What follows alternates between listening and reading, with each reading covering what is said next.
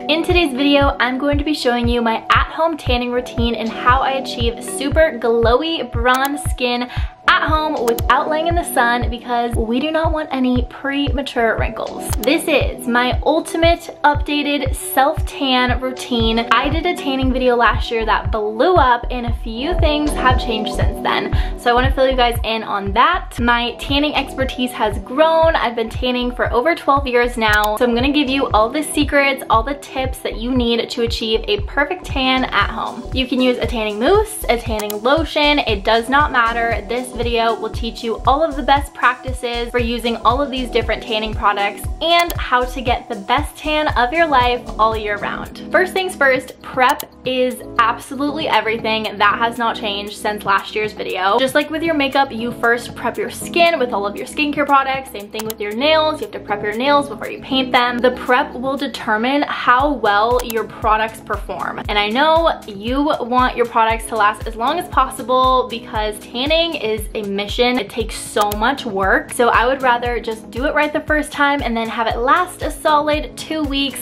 to make it worthwhile. Learning how to maintain your tan is also a key part of this, so we will touch on that in just a second. First is our in-shower prep. So the first thing that you need to do is cleanse your skin. You need to make sure your canvas, aka your skin, is clean and prepped and ready to go. So first, start off with using a body wash, a shower gel, whatever you normally use to cleanse your skin. Then you need to exfoliate. I like to use either an exfoliating glove or like a sugar or salt scrub. You need to scrub off the top layer of your skin, not harshly, do this gently, but we do want to make sure all of that dead skin that's just sitting on top of our skin, as gross as that sounds, is taken off before we apply our tan so that it can last as long as possible. Shaving technically is a form of exfoliation, but make sure you exfoliate your body, not just from shaving. If you're gonna do that anyway, you don't have to. Any kind of body scrub that you have should do the trick. Next in our in-shower prep is going to be oil. This might be the most controversial thing that I talk about in my tanning videos that I get so many comments about in every single one of my tanning videos is, why are we moisturizing before we apply our tan? Because everywhere it says not to do that. But honey, let me tell you, for the last 3 to 4 years, I've been applying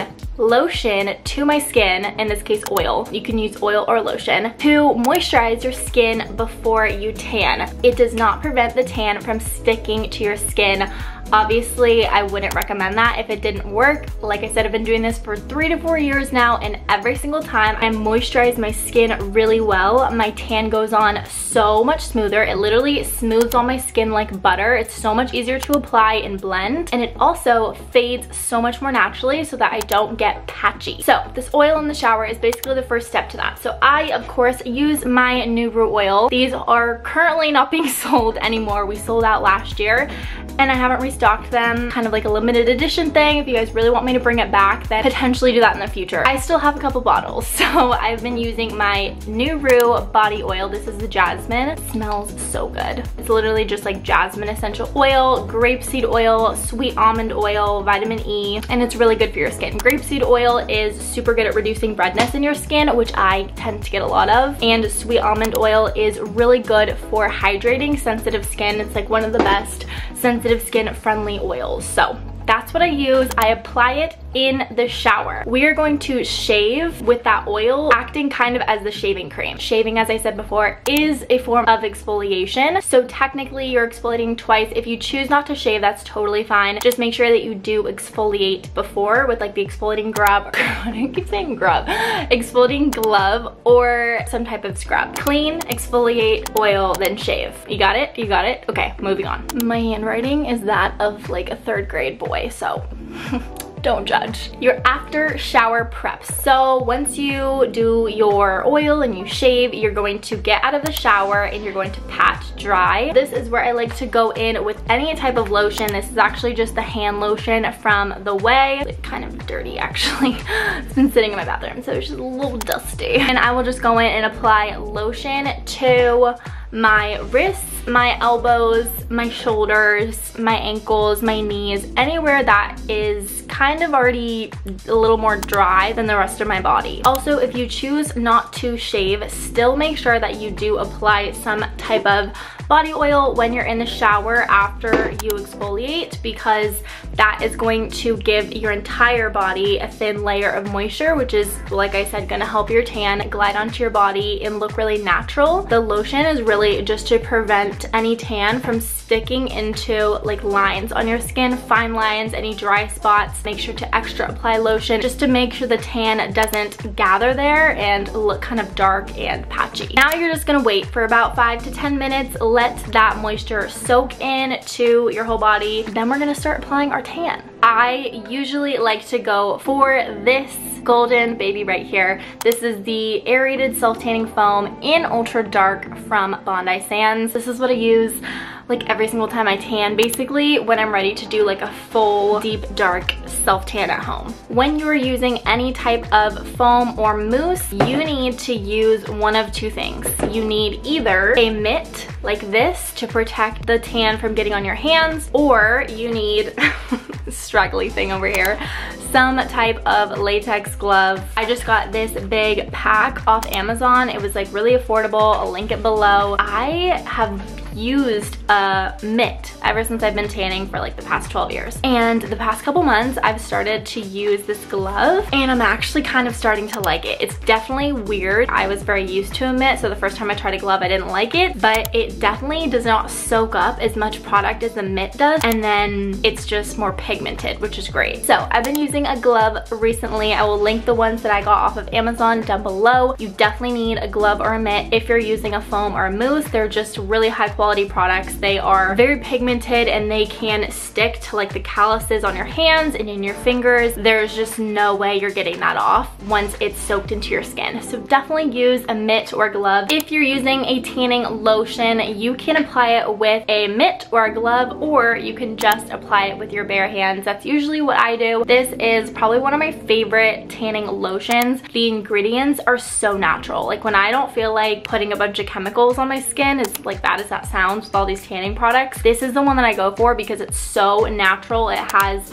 witch hazel, it has cranberry, coconut oil, green tea extract, argan oil, vanilla. Aloe vera is the second ingredient, which is like my favorite thing about this product. So definitely an amazing tanning product if you're looking for something super natural, and it gives you such a deep dark tan. It's my favorite tanning lotion ever. Just to let you know, as soon as you're done applying the tanning lotion, it's applied the same as a foam, but as soon as you're done applying it to your whole body, you need to go wash your hands. My mom didn't do this, and that's my mom. Like, I make videos about tanning. I really should have helped her out more, but she did not wash her hands after she applied a tanning lotion, and she was scrubbing for like days and she said nothing was getting it off. So make sure you wash your hands. If you're a beginner to tanning, make sure you start with a tanning lotion and not a foam or a mousse. Those are something you need to work your way up to once you get more comfortable with the tanning lotions. Quick bubbly water break. Drink your water, sparkling or non-sparkling. This is the Peach Waterloo sparkling water. It's not like my fave, but it's definitely not bad. Here's the lowdown on how you're going to apply your tan to your body. Whether it's a tanning lotion or a mousse, start at the bottom, but start at your shins. Don't go straight into your feet. Start applying the product to your shins, then use the excess product on your knees and to rub a little bit down your ankles into your feet. We'll get into exactly how to tan your feet later, so don't worry about like putting a lot of product on your feet or your ankles. It's just like weird down there. Like there's like lots of lines and cracks and you don't want your tan to soak into that. Start working your way up. To do your hands and your feet, you're gonna need a dedicated makeup brush, and I like to apply a little bit of product straight to the brush. This one's kind of discolored because I've used it for tanning a lot. Apply product to the base of your hand or the base of your feet, and then take the excess and run that over your fingers, in between your fingers, over your toes, in between your toes. It's basically the same process. I did a whole YouTube shorts on this too, so if you want to check that out, I'll link that below, and it kind of goes a little bit more in depth. But definitely use a makeup brush to apply product to your hands and your feet. It works so much better. I used to have like a little baby mitt that I would try and do it with, and I just realized that a makeup brush was so much easier. You just have a lot more control. Moving on, so how I tan my face. I like to use the Bondi Sands Self Tanning Sleep Mask. This is basically a tinted lotion that you can use all over your face before you go to bed and you wake up and your skin is glowy and tan. This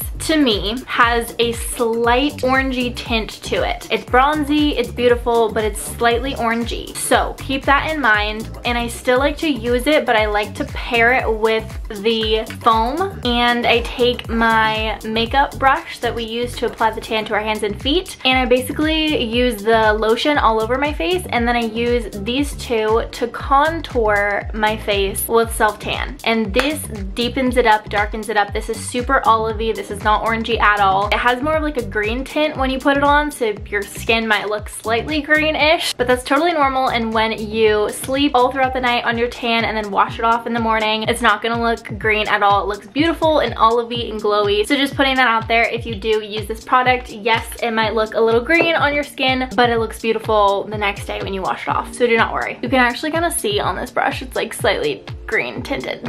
That's from this tan. That's how I tan my face. Sometimes I'll just do the lotion if I'm lazy, just being honest. And sometimes I've just done the foam and it looks really good as well. All right, for the gold that I did not include in my last tanning video, and I literally got thousands of comments asking this question: how do you tan your back all by yourself? Well, you're in luck, because this time around I have that answer for you, and now you can tan your back all by yourself. No more pale backs, everyone. I'm just gonna be honest, I don't tan my back every single time, especially when it's winter and like I'm not gonna be showing my back. But for when you do need to tan yourself, you can get your back with this baby right here. And it's basically the action of a towel. That's how you tan your back with this thing. What I do is I take my tanning foam. I don't think I've ever used a lotion with this, so maybe I'll have to try the lotion with this. But the tanning foam, I just spray a little bit in the middle of this thing, kind of like pat it in there so that when I go to like put it behind my back, it doesn't like fall off, because this foam is a big glob. So I kind of rub it in there in just like a little patch. Then I just go ahead and very carefully, the middle of this has tan on it, go behind my back, I'll just pat it on my back like this.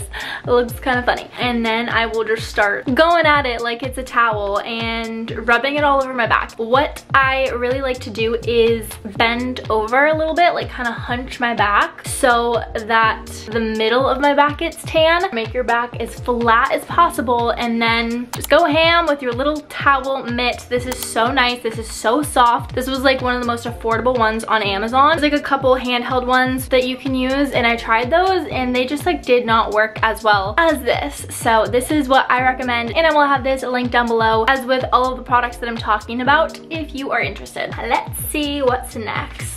We're on to page 2, people. Now that your tan is all set, it's applied, now your job for the next 8 to 10 hours is to not screw it up. I like to tan at nighttime because then the chances of screwing it up are much less. I like to tan right before I go to bed. I have a all black satin PJ set. It's long sleeve, long pants. It's really thin, so I still wear it in the summertime. Obviously, I just have my AC on because it's still kind of hot. You need to wear something that will cover your tan up to protect it and to also protect our sheets.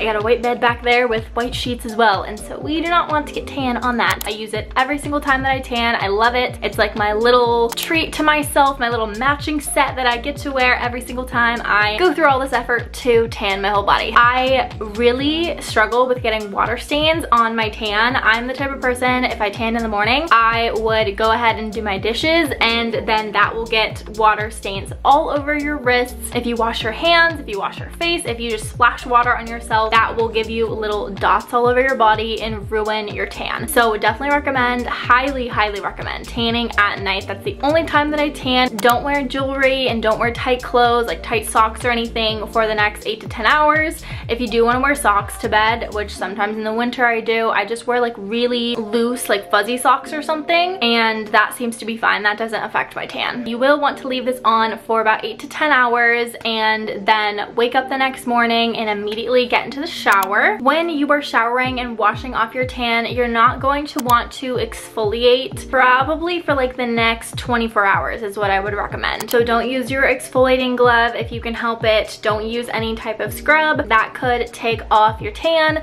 prematurely, and it's just more susceptible like right after you've applied the tan. So let it definitely sit. You can still take a shower, obviously, rinse off. I like to apply more oil. Oh my gosh, every single simple shower. I like to apply oil. Apply some type of oil whenever you're in the shower, especially the shower when you're washing off your tan. It will make your skin look so glowy and moisturized and beautiful. It's just unmatched. Like the JLo Red Carpet Glow body oil is what does that to your skin, especially when you apply it in the shower. It's really nice because then once you get out and you pat dry, you don't feel oily because it's just like a really nice thin layer of moisture on your skin. Now your tan is good to go. You can wear jewelry, you can wear tighter clothes, you can go in the pool, the hot tub, the ocean. I haven't found any issues with this. Sorry, I feel like my angle got messed up. Okay, maybe that's better. But when I apply this foam or this lotion, any of the products that I've tried, they have not sloughed off, gotten patchy. When I go in a hot tub, a pool, or the ocean, my tan stays on really, really well. Maybe it's the prep. Now we're on to maintenance and upkeep, probably the second most important part other than your prep, because this is what's going to help your tan last for a full 2 weeks. It's gonna make it last, it's gonna keep it glowy and hydrated. You need to make sure you're keeping your tan hydrated. So the best way that I like to do that is, dang, my camera overheated again. If anyone knows how to prevent a camera from overheating, let me know if anyone's camera savvy. Anyway, back to our maintenance. I like to use a tanning lotion. This is the Everyday Gradual Tanning Milk from Bondi Sands. They did actually send me this one and I never, hold on, I want it to look fuller than it actually is. Hold on. There we go. Now she looks full and complete. Never mind. You can see I've used a lot of this, but they sent me a couple products. This was one of them and I have loved this. When I first started using it, I was like, okay, it's a tanning lotion basically, and it wasn't super dark and I was a little confused, and then I realized it's a gradual tanning milk and this is specifically for maintenance, which I absolutely love because I don't always want to go in with a full tanning lotion that's super pigmented. Sometimes I just put some of this on my arms before I'm going out, or at nighttime, or just on my legs, or I do my full body with this. That's really what you should be doing at least like once to twice, 1 to 2 times a week when you have tan all over your body, to keep it nice and moisturized and to give it just a little extra oomph of color to make sure it stays and you keep looking glowy and fresh. I also have my OG Jergans Natural Glow. This is what I used in high school, you guys. I still use this sometimes. It's a little more orangey, I'm just gonna be honest. It's like definitely a little more orangey toned. It's not as high quality as some of the other tanners that I've mentioned, but it's super affordable. You can get it at Target, I think you can get it at Walmart, get it off Amazon. It's a good product, especially if you're first starting. Maybe start with this. It's an affordable price point. And it's good to like get your toes wet with tanning or to maintain. As I said, this should last you about 2 weeks with proper care and proper maintenance. The more that you sweat, the more likely your tan is to fade a little bit faster. If it's just like summertime and you're just like sweating more, that will definitely affect it. Just keep that in mind. Tan remover. So I know that there's some different tan removers out there. I've never tried one personally. To me, it just sounds like putting more chemicals on my skin, which I would rather not do if I don't have to. And I find that when I use the body oil, it helps it fade so much more naturally, to the point where I basically never have to remove my tan. If I'm looking for a consistent tan, I just do this like every 2 weeks and then I just maintain. I'm just gonna be real, I do not do this every 2 weeks. Kind of go in like waves of being tan and then pale because it's a lot of work. I'm just gonna be honest, it's a lot of work. I will have all the links in the description down below. Please go ahead and comment your biggest tanning struggle or any questions that you have about tanning. As always, I hope you guys are having an amazing day and I will talk to you in that comment section down below. Bye guys! 'Cause all I do is work.